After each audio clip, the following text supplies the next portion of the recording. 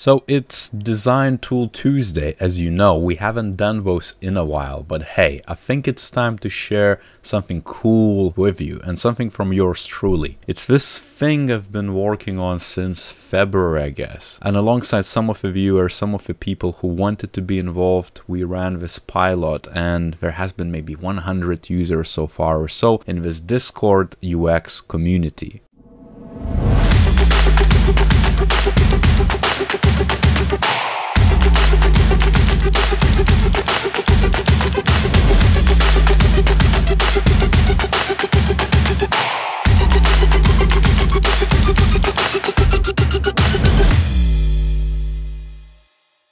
And Design Squad is the simple few channels where people like yourself get together and discuss different bits, get peer reviewed, submit their portfolios to be reviewed, ask advice about their research, career advice, introduce themselves, and just have a general banter or a chat about design and UX and everything in between. If you know about the content production on the internet or just general leadership principles, there is that 1990 rule, and it states basically that 1% of all people involved in a social club activity or social media group, whatever you name it, are gonna be the key producers of the content. 9% which follow are gonna be the followers who sort of engage with it or just lurk or look at it or like or comment, and the remainder 90% are gonna be quite inactive or just kind of like, you know, passively scroll through it. That's ultimately the rule which I kind of witnessed myself and kind of understood myself early on. So if you go, let's say, to LinkedIn or Twitter, you're going to realize soon enough there's that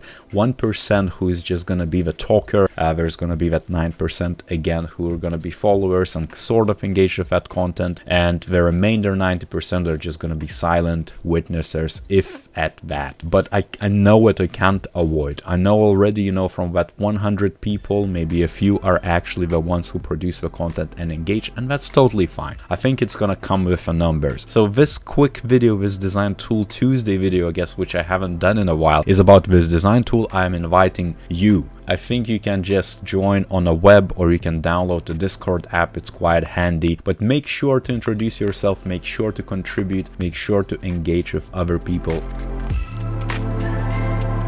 If you're watching this, I'm pretty sure you know that I've been working on a book on how to get into UX design, kind of like a definite foolproof guide, over 250 pages. It's right now being heavily edited. Everything else is coming into play. So in the next couple of months, I hope we're gonna publish it. So stay tuned for that.